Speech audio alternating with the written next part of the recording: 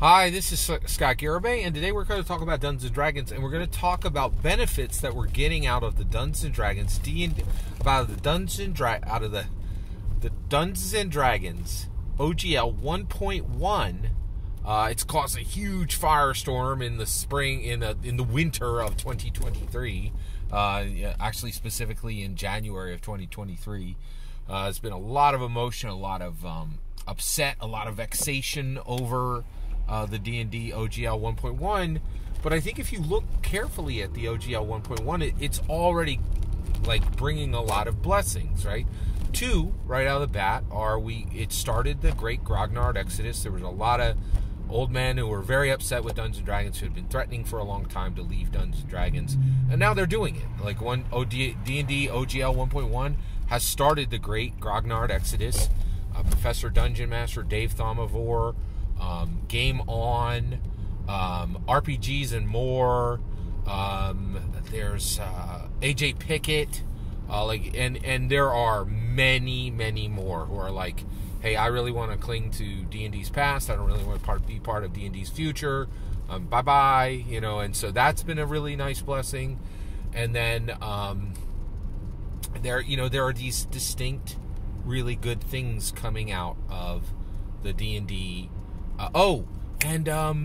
Cobbled Press has announced Project Black Flag, which is which they are saying, hey, Cobbled Press, we've been around for a long time, we don't have our own rules engine, which is shocking.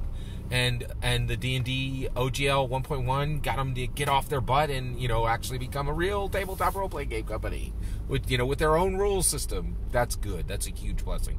Here's the last one. So this one's a little more personal, a little smaller scale, but it's important. It's really important. I'm gonna handle this one very gently. But Nerd Immersion. Nerd Immersion is a fantastic. He's got a fantastic channel. I highly encourage you. Well, I was gonna say go over there, but actually it's not great right now. Nerd Immersion is very. So Nerd Immersion for the last year has been moving toward 100,000 subscribers, and he was extremely excited about Dungeons & Dragons, right? And then he said in one of his recent videos that he was actually considering going pro on D&D commentary, which is incredible, right? Because he was hitting 100,000 subscribers, and so he was thinking about telling his family, right? He has a family, like he's got people who rely on him, right? And that he was going to go pro on D&D commentary, which to me is unthinkable. Honestly, I'll tell you right now, I love Dungeons & Dragons. Do not try to make a career in tabletop role-playing games. I have seen nothing but ruin based on anyone trying to make, basically, tabletop role-playing games are not an industry that can support families. It just simply isn't.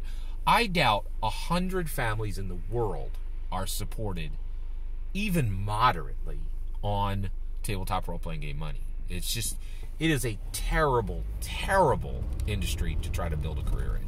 You will make no money. No one goes into tabletop role-playing games for money.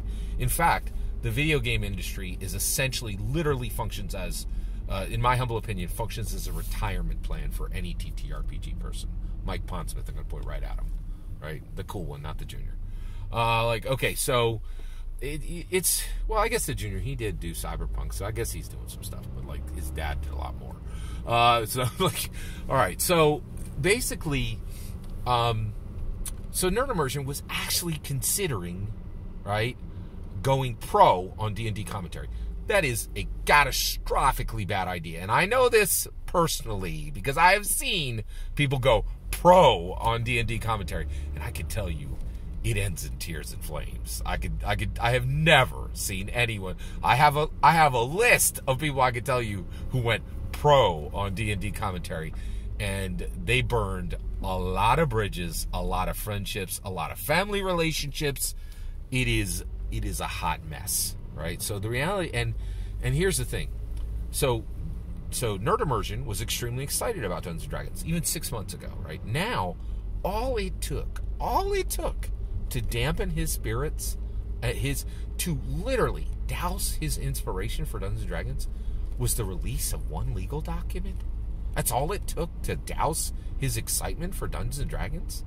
That man has no no business even considering putting the livelihood of his family, the food that will go in his family's mouth, on the future of D&D commentary. Like, the idea that anybody would even consider that seems outrageously outlandish.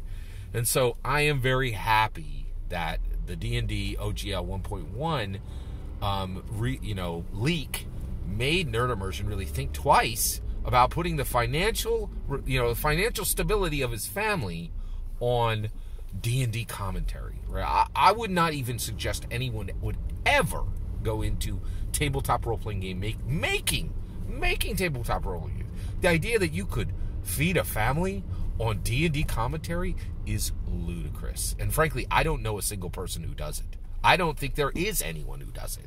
I don't think anyone feeds a family on D&D commentary. No one. Right? Like, you might be able to feed your mouth, feed you in a body pillow, like, if you're lucky, right? Like, so I think it's good timing that this really made Nerd Immersion stop and think and say, hey, maybe I shouldn't put the financial stability of my family on D&D commentary. That is a horrifically bad idea, and I feel bad for Nerd Immersion, because I can see he really, like, his fire for Dungeons & Dragons was doused by the leaking of a single legal document. That to me, you certainly have no business, quitting or for realsy's job for that. Like, that's just my humble opinion.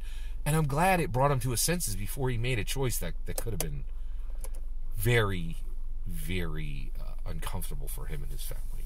And so I think he's a skilled person that has, and while he talks about it openly, he's like, I got a full-time job, and and he's got a sound skill set, right? And like, so the idea that there was even a consideration of putting any family's financial stability on the back of D&D commentary, the industry making of tabletop role-playing games is literally not strong enough to feed families, in my humble opinion. I doubt less than 100 families in the entire world are fed on the money. Like, it is a beer and pretzels industry. Like, and that's one of the reasons why I'm so adamant about people like those greedy corporate Hasbro people. They made $1 billion. Do you understand that the video game industry, a single game can make hundreds of billions of dollars? Like, it's like the idea that, like, it's crazy. I just don't, like, I don't even understand what anybody's talking about. Like, the idea that $1 billion is a lot of money. It's not. These are incredibly niche. And so the idea is no one should be trying to feed a family on D&D commentary. And so the D&D OGL 1.1 is bringing real gifts to the world, right? And fixing real problems, right? Like, it's a problem that, Cabal Press did not have their own RPG system. I wrote an RPG system, like my own rule system. Like, I'm working on my second, like, and Cabal Press didn't have any. That seems out. I can't believe we're here. All that is my humble opinion. I'm very ready to hear your humble opinion. Please get in the comments. Send your traffic. Please consider liking and subscribing. Have a wonderful millennium.